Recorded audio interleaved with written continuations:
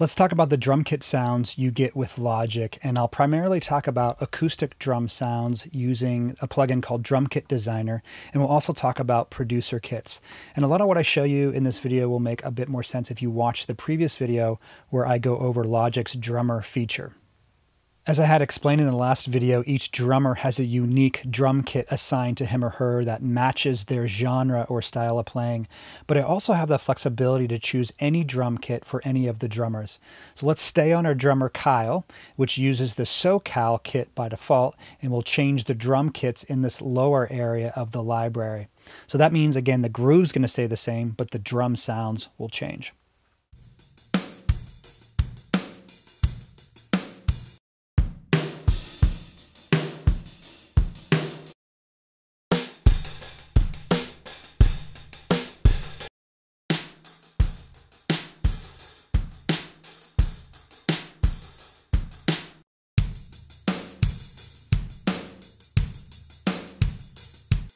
For right now, I think I like this East Bay kit maybe a bit more than the SoCal kit for our imaginary pop rock song. I think there are some similar drum samples between the two, but the East Bay kit has a bit of a fuller sounding kick drum. It has some nice sub frequencies in it that maybe you can hear if you're using a subwoofer. And also it sounds a bit more ambient. You can hear the room sound a bit more in it. But I may realize that after I, say, record bass guitar, that I'll want to go back to that tighter sounding kick drum of the SoCal drum kit, because I may find that that kick drum works or blends better with the bass guitar. So again, we have the flexibility to change the sounds using this method. And that's going to lead us into talking about our next topic, which is the Drum Kit Designer plugin to access and change those individual drum sounds themselves. If I press I can open up the inspector and take a look at what's happening on this track's channel strip. And it looks like we have a software instrument track because it has a software instrument on its input. If I double click on that, it's going to open up the Drum Kit Designer plugin. We can also see that there are a couple of insert effects plugins on the chain, along with a bus send. If you remember from a couple of videos back, what we have here is an instrument patch. And each one of these drum kits in this list here is an instrument patch. And you can see the elements of the channel strip change as I select the different drum kits. Let's take a look at the Drum Kit Designer plugin. So if I have a MIDI keyboard controller, I can play each individual drum sound that way. I can take my mouse pointer and click on each of the individual drum icons, and you can hear them that way, cymbals included. And you'll see that some of them open up an area here on the left, and they all have this area here on the right where I can edit them further as well. Let's take a look at the kick drum. And here we have a gain knob. So the gain is going to adjust the volume or gain of the individual drum or cymbal selected in relationship to the rest of the drums and cymbals. So this is a good mixing tool. If you find that, here in this case, if my kick is too loud or soft, I can bump it up a little bit or down a little bit to match the rest of the drums and cymbals. Dampen is going to shorten the sound or dampen it a little bit. So let's drastically move this up to 100 so you can hear what I mean. Probably wouldn't want that, but this is going to take some of the sustain away from the drum, maybe just to clean it up a little bit if I need to in the mix. And then tune, of course, is going to change the pitch of the drum or cymbal down or up. Each of these crashes here, there's a left crash and a right crash. You can hear the difference. Each of them have separate controls for both the left and right cymbal individually, and then there's an Alt tab with controls for both crashes globally. So both the kick and the snare in this case, in this instance, will give you the option over here on the left side to change the actual drum being used on this drum kit. So right now the kick drum is this East Bay kick, but I can also use East Bay 2 and hear that, and East Bay 3. I'm going to keep it on this first one. I like that. And then the snare drum gives me 3 different options as well. And I think I'm going to keep it on this first one here, which sounds and looks like the type of snare that we use at predominantly at most of our LCBC campuses, which is based or modeled off of a Ludwig Black Beauty snare drum. If you want to go a little bit deeper and you're looking for more drum sounds at your disposal, or you're looking for more complicated or sophisticated mixing routings for each of your individual drum sounds, then there's something called producer kits which allow you to do this. What I just showed you is more the simplistic way to handle your drum kits, and a lot of people like to keep it that way. They don't want it too complicated. Totally understand that. But let me show you producer kits really quick. So over here in the library, we have our drum kit folder. We have East Bay selected. That's the kit we've been working with. And if I scroll down here to the bottom, there's this kind of hidden folder called producer kits. I'm going to open that up. And you can see that a lot of the producer kits names are similar or exact to what we have in our normal drum kits over here on the left. And you can see there's an East Bay version of a producer kit on the right side. And each of the producer kits also has a plus after the name to show you that it's a producer kit. So let's click on that and open the East Bay producer kit. Now when we take a look at this track, we can see that it has become an aux track. And we know that because it has, instead of a software instrument on its input, it has a bus path as its input, in this case bus 3. And over here, if I press this drop down arrow, we can see that now we have, instead of a normal patch, we have a track stack patch. So I talked about track stacks a few videos ago, and all these tracks inside this folder stack are routed to this aux track here. Let's open the mixer for a better view. I'm going to use screen set 4 for that, which is programmed on the LCBC template. Now I'm going to open the arrow here to show me all the tracks inside this stack. So all the outputs are going to bus 3, which is the input of our main aux track here. We can also call this our mix bus for the drums. The first track, called Overheads, holds our software instrument, the Drum Kit Designer, and all the rest of the tracks look like aux tracks, but instead of having a bus path routing as the input like we're used to seeing, we have what looks like drum path assignments as their inputs. So what's happening here is that each of the individual drum sounds of the Drum Kit Designer are routed to these individual aux tracks.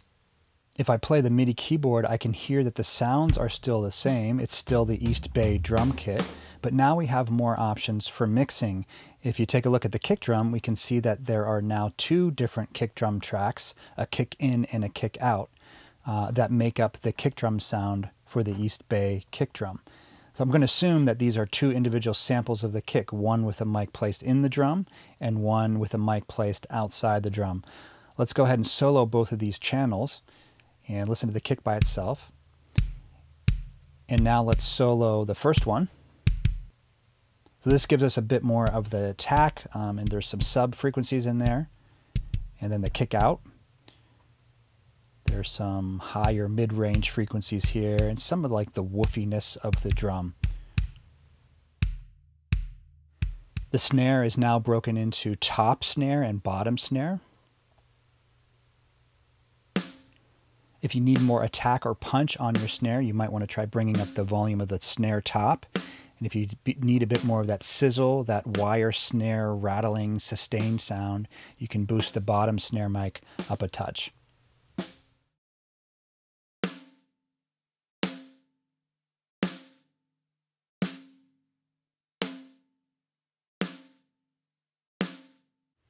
Moving over here to the room mics, these are really going to change the character of the whole drum kit sound and add or take away ambience as you adjust the volume of the fader.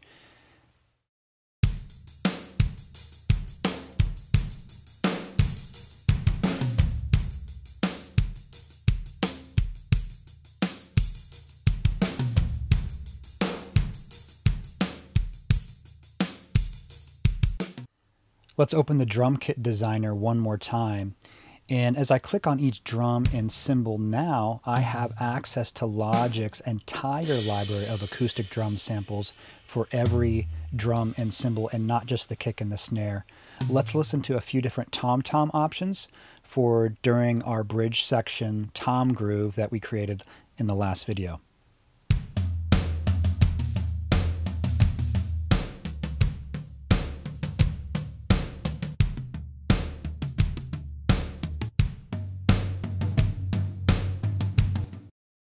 Another option you get when you use a producer kit on this Drum Kit Designer plugin is that over on the right side near the bottom, I can also choose whether or not I want the selected drum or cymbal sound to be sent to a few different ambient mic options. So we already talked about the room mics.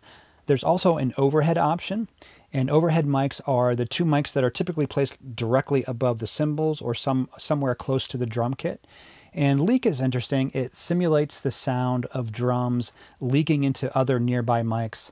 And I think it can give you a more natural and lively recorded sound of a drum kit if you blend it in. And let's listen to how these sound and how they blend in with the rest of the drum kit.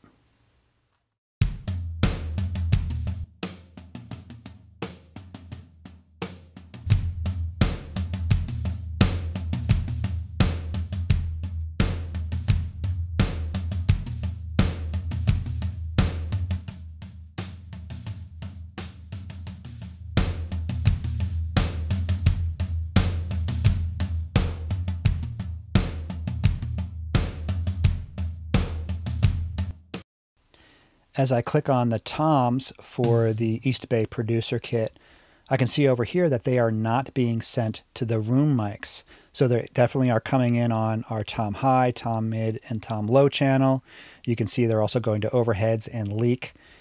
But let's say I did want to add them to the room.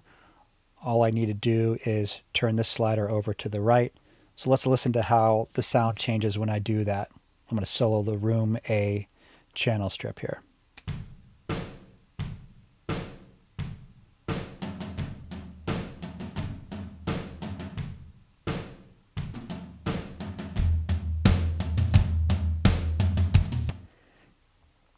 Cool, so now I have my toms in the room mics. They have that nice roomy, big sound on them. But hey, you may say, I think the toms are nice in the room, but they're a little bit loud compared to the kick and snare room mic volume. So I can also adjust that. And the way I'm going to do that, let's solo our room mic again, is I am going to adjust the volume of the toms with the Drum Kit Designer gain knob. So let's make sure we have all selected here in the tabs, which is going to change the gain of all three toms at once. And now I can adjust the volume of the toms going into the room mics via this knob. Let's adjust that.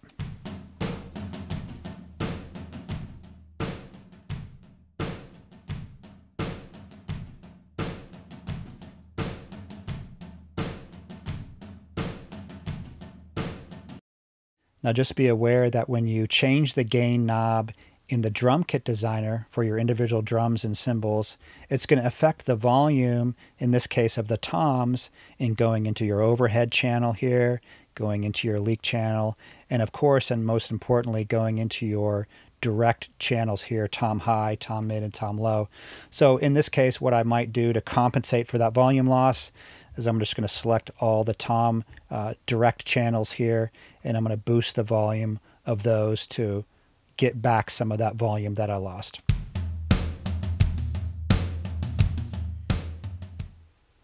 The A and B slider down here is for the room mics. You can see we do have two room channel strips or tracks for room mics. So far in this kit, every drum and cymbal, if they're going to a room mic, they're going to room A. But let me swap the two and I'll let you hear the difference.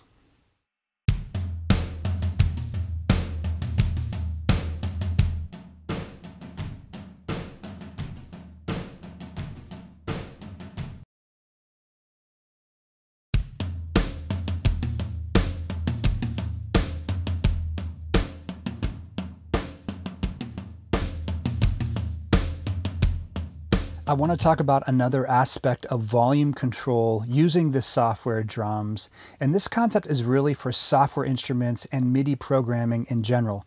So we know we can change the volume of the drums with the Logic Mixer and with the Drum Kit Designer plugin, and we've seen how those two interact.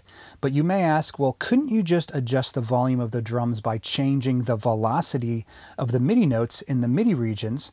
So you're in effect streamlining your workflow and not having then to go and open up the plugin or the mixer to change those volumes. Okay, to answer that question, let's take a listen first to our coarse drum groove that we came up with in our last video.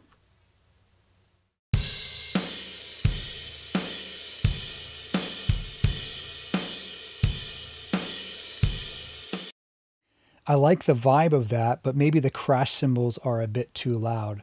So I'm going to do a little experiment here and play two different versions. In the first one, it's going to be normal, no change at all, which is a repeat of what you just heard. And in the second example, I'm going to lower the velocity of the MIDI notes of just the cymbals, but then I'm going to boost the gain of the cymbals in the drum kit designer to compensate for that volume loss. So if I'm lowering the volume with MIDI velocity and then raising it again in the plugin, it should sound the same as the original version, right? Well, let's find out if it does.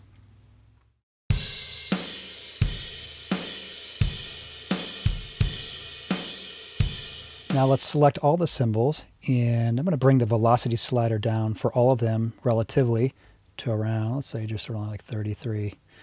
Then I'm going to go to the Drum Kit Designer plugin and make sure I have the cymbal selected and all here in this tab, and take the gain and let's boost it up about 11 dB. So I'm going to put this at 9 dB, and that's going to compensate for the volume loss that we lost here by dropping the MIDI velocity.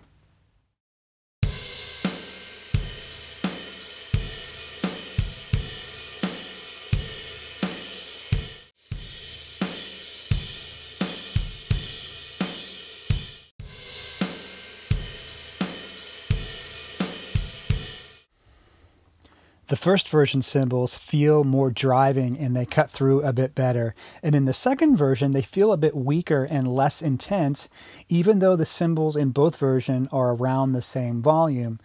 Now, maybe I'm going to like the vibe of that second version better musically for my song here, but my point is that changing the MIDI velocity on software instruments, I'm not only changing the volume of that instrument, but I'm also changing the character and the tone of that instrument. And in the case of the cymbals here, I'm losing the energy and I'm losing that sizzle of that cymbal, which is maybe something I don't want to have happen. And the reason this happens in the case of the Drum Kit Designer plugin is because of a process called multi-sampling used to create the software instrument. And I won't get too deep into how technically this works, but if you can imagine when you hit a cymbal with a stick and I hit it at a lower velocity or quieter, that cymbal is going to be more mellow. It's going to have lower frequencies in it. And as I start hitting it with the higher velocities, that cymbal is going to open up. It's going to become more brash and it will contain higher frequencies. And again, this concept is not just the case for MIDI software drums, but really for any acoustic instrument like software piano, strings, and even many synth presets will be programmed like this. So just to be clear and to recap a little, when I'm changing the gain volume within the Drum Kit Designer or the volume fader on the overheads track, because as you can see the cymbals are routed there, I'm only changing volume. The tonal characteristics are changed by altering MIDI velocity. So hopefully you have a more accurate perspective on how all these things work together.